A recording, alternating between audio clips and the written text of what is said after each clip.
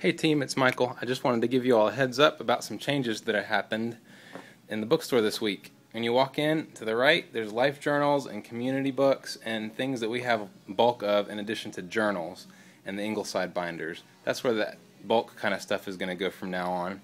And if you'll notice, panning over to the left side, we have some new bookshelves. I just wanted to show you where things were. Christian Living is up here at the front first. We have audiobooks, biographies, and the marriage section on the bottom 3 or 4 shelves. Devotionals for marriage are down here on the bottom right of that section. Parenting is next to that. We have all resources for parenting, adoption, single parenting, sex ed, how to talk to your kids about death and heaven. All that is down. All that is here, and the labels will be on the shelves Sunday morning to tell you exactly where things are. Going down here to the next section, we have devotionals and prayer. That top shelf is actually small group and discipleship material, mostly for leaders. So if you're a leader of a small group and you want to know a little bit more how to lead your small group better, that kind of stuff's up there. Devotionals here, and then prayers in the bottom right side. Next to this section is our group study section. It moved from the main area in the floor of the bookstore to the wall here.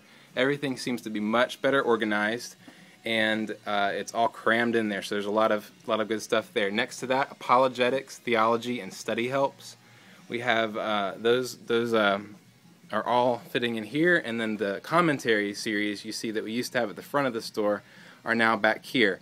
It'd be a great idea if you're a Bible study leader to come check this whole wall out, because you have group study stuff in the middle, and you have group help at the top, and devotionals and prayer resources to the right. And on the left side, you have some study helps on how to dig deeper. Fiction is back here like it always has been. The Bibles are behind me right now. Walking back around, Wise Counsel has moved from that front section back here. It's very, very much the same. If you pan around, you'll see the men's and women's sections have moved. They're just exactly the way they were, but they just flopped over to the other side. Backing up a little bit more, you can see that the 20-something section we've renamed College Plus. It's for it's the same material in there, but it's helping people identify that more with college ministry and single adult ministry. Business and finance is the same. Across from that, where the theology and ministry section used to be, you see a mission shelf. It's a little bit empty right now, but we're going to have more stuff there.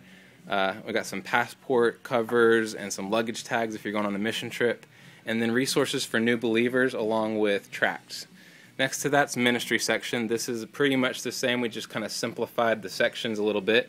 And then flipping around to the other side, you'll see that instead of a teen section, we have a high school section separate from a middle school section.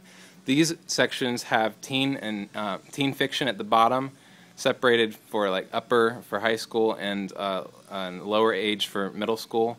And you can also find great devotionals and Bible studies